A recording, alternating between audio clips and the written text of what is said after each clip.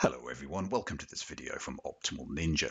In this presentation I'm going to show you a cool trick with NinjaTrader that you can use to double the amount of information on screen without having to load any extra charts or indicator panels.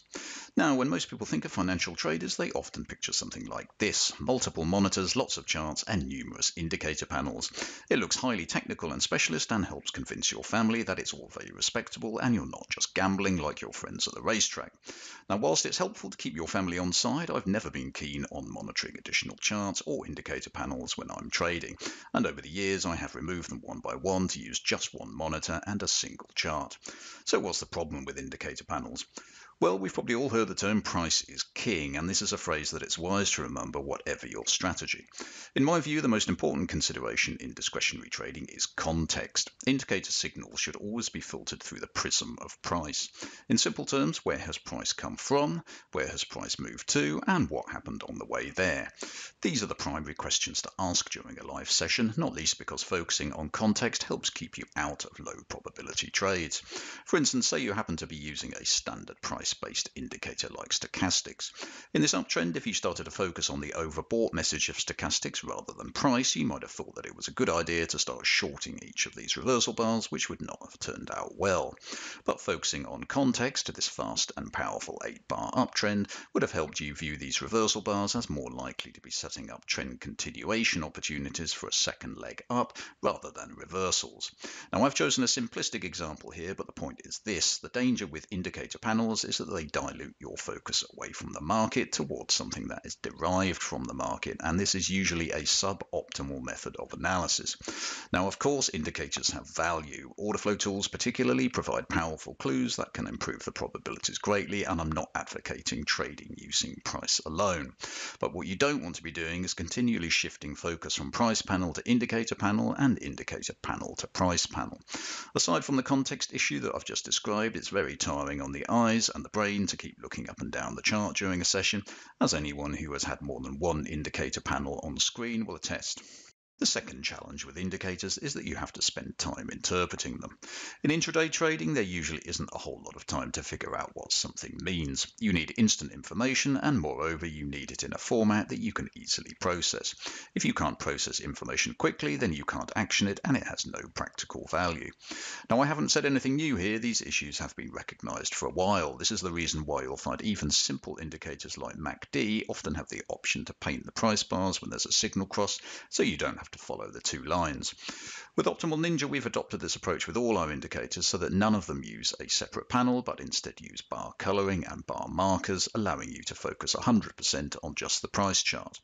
However, there is an obvious practical limitation to this approach. Pretty soon you run out of things to paint.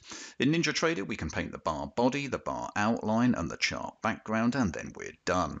So it looks as if we're limited to 3 on-screen colorings, but I'm going to show you a simple way to increase the number of paints on a bar and get double the information direct on your price bars. On screen I've loaded a chart of Optimal Ninja normalized bars, but this technique will work on any bar type. For the purpose of this demonstration I'm using the US equities session, but you could use any session hours. I've set the color of the bar bodies to transparent for up and down bars, and I've set the candle body outline to a width of 5 and the bar width to 27. Now step 1, we're going to add a second identical data series to the chart by selecting it in the instrument select box. You'll see Ninja has automatically populated the fields of the second data series identically with the first, except for the session hours, which we need to change to match the first data series. This is an essential point to note.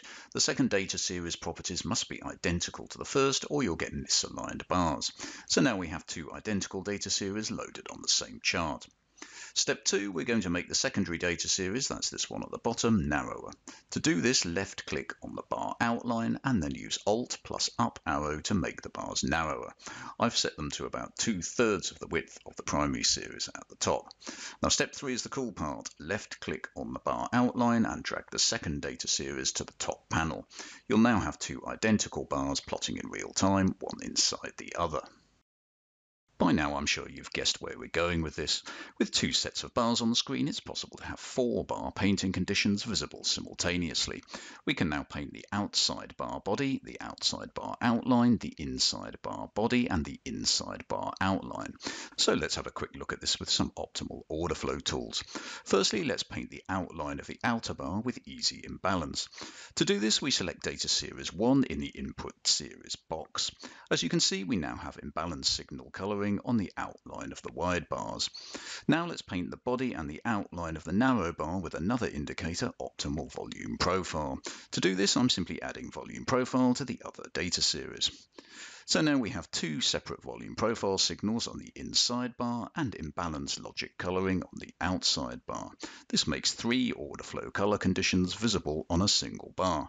And because we've still got the body of the wider bar to paint, we've got room to add a further condition. For instance, we can use optimal order flow delta or optimal swing volume or an indicator of your choice.